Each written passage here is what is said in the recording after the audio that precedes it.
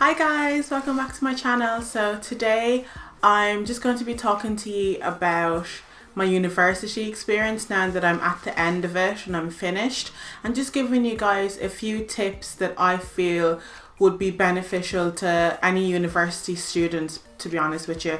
But I'm also going to give some tips that would kind of what's the word I'm looking for, that would apply to nursing students in particular, because that's the course that I did. So yeah, hopefully you guys find this video helpful, and I'm just gonna get straight into it. I've obviously made a list on my phone because, as I say in like nearly every single video, like you guys know me by now, like I just forget stuff, I forget everything. So I always have to make a list on my phone. First thing I would advise you guys on would be definitely to make connections. I was watching a video by Patricia Bright like a few days ago, because she did, you know, tips on her university experience and being successful and stuff like that. She said that networking and just making friends, even if they're not like your close friends, just talking to people and forming some kind of like a relationship, just like talking to people in your class and networking, because you never know when that person might, you know, have some information that you might need, or just something that may come in helpful or handy for you. For example, like I had an experience where there was this particular module where it was just like really tough, and I literally, if it wasn't for this one guy in my class, I would have failed, because he had all the notes that I didn't have, and I was able to just like cram them, and just, I don't know how I managed it. Like literally, if it wasn't for that guy, I would have failed. And I would also say, like, use people. Now I know that sounds really bad. I'm not saying like take advantage of people in a negative way, but we all have different strengths and weaknesses and skills. So like you may have certain skills that another person may find helpful, same way someone might have skills that you may find helpful, and if you're able to like use the skills that that person has to like advance yourself and whatever you're trying to achieve, then why not? Like, it doesn't have to be in a negative way, like I said. But yeah, just try and like talk to as many people as you can.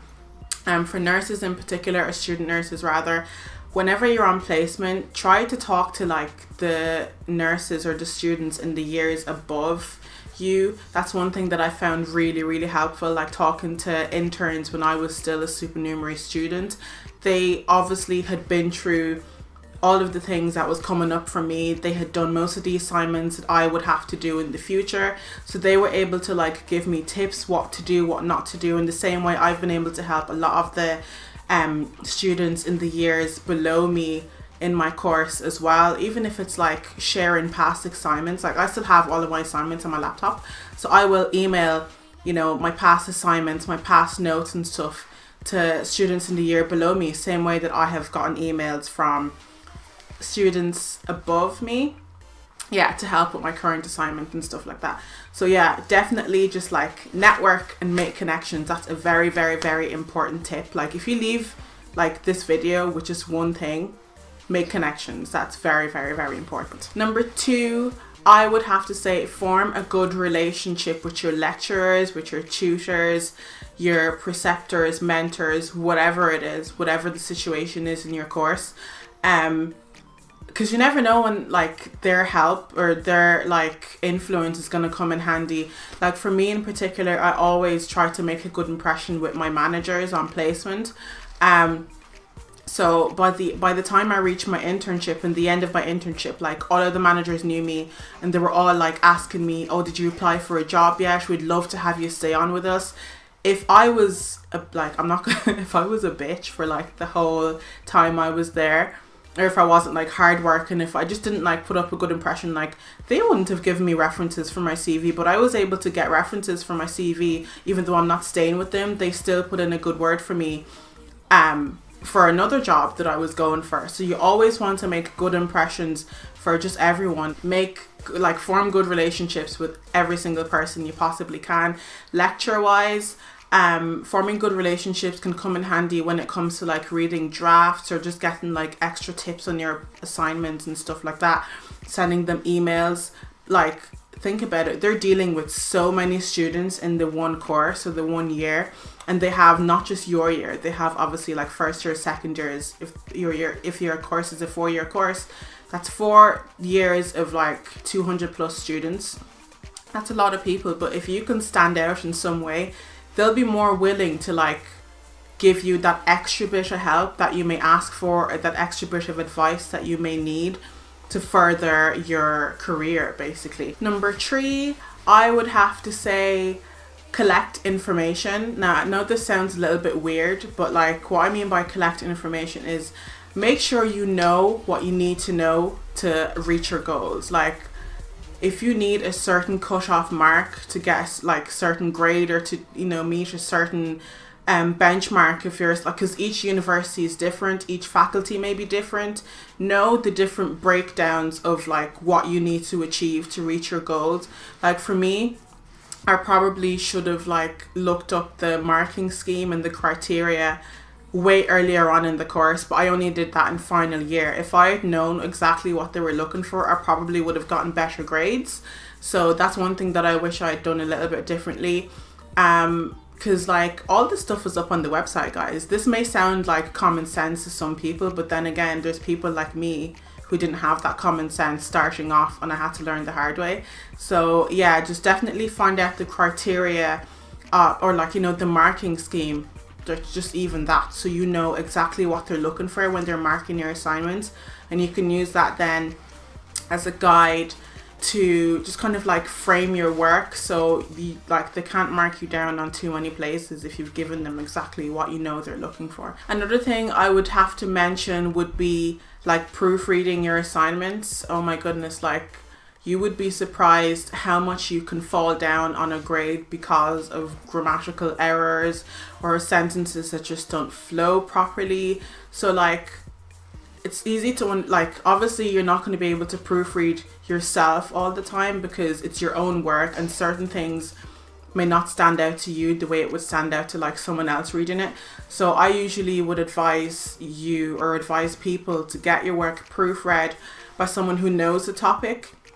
Say like a fellow student, like I said, nurses that have already graduated, that you know you've made friends with them. If the lecturer wants to read drafts, you can obviously, like, definitely if your lecturer takes drafts, send them like at least one draft before the submission date, because like they're basically just going to tell you what you did and what you did wrong, and then there's no way you can get a bad grade if they've kind of pre-marked it already.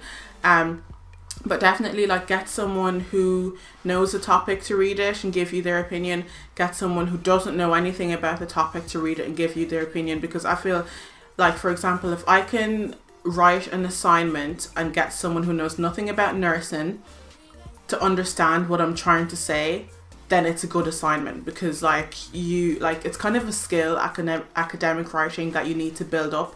So I would definitely advise to practice, you know, your writing skills, and then just get as many people as you possibly can to read it, and then you'll kind of develop your own writing style and improve your like academic writing skills that way. Lastly, obviously, because like fitness is a huge part of my life, I always get asked, oh my god, Stephanie, like how do you manage to still go to the gym and still like eat healthy and all that stuff while being, you know, a full-time university student?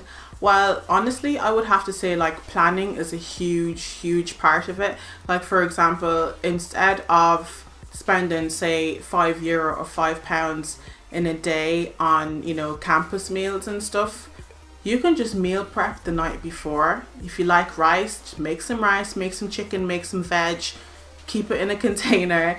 When you're leaving in the morning, heat it up like really hot. If there's no microwave where you're going, you can always eat your food warm. Like, it's not that deep. Like, it's really just not that much of a huge deal, I feel. You can just have your food warm, eat it when you need to eat, get your work done, and you leave, and then you can have your nice hot dinner when you go home.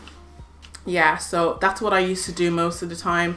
Or I would like make sandwiches, obviously sandwiches, or I just wouldn't eat, and I would eat when I get back home. It depends on what your schedule is like, and I lived literally like 10 minutes walk from the campus, if even 10 minutes.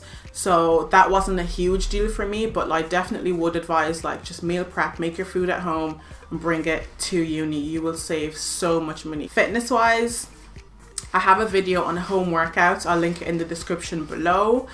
Yeah, if you can't go to the gym, just work out at home when you get home from college or university, sorry.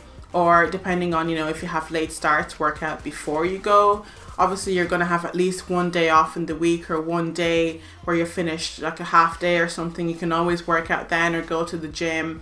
You can get a bike and cycle. I got a bike, I cycle now. You know, I don't have placement anymore, but a lot of the time I did use to cycle to placement if it's not too far. But yeah, there's so many ways that you can keep fit and save money at the same time. Student budget doesn't mean, you know, it's not the end of anything. Like, that doesn't really stop you from being healthy. If you really want to be healthy, there's many ways you can go around the obstacle. So yeah, I'm just gonna leave it there before I continue rambling. I hope you guys find these tips helpful. Make sure to thumbs up this video if you like these kind of like talky videos. And obviously if you find this video helpful, share it with your friends, because I know it's like back to school / back to university, back to college season. So yeah, definitely share this with your friends and your family. Leave a comment below if you have any further questions, anything that I didn't answer in this video. Yeah, just like comment below and I'll definitely answer that, or you can email me. My email's in the description box as well. So yeah, I'm gonna leave it there, guys. Make sure to subscribe if you haven't subscribed already, and I'll see you in my next one. Bye.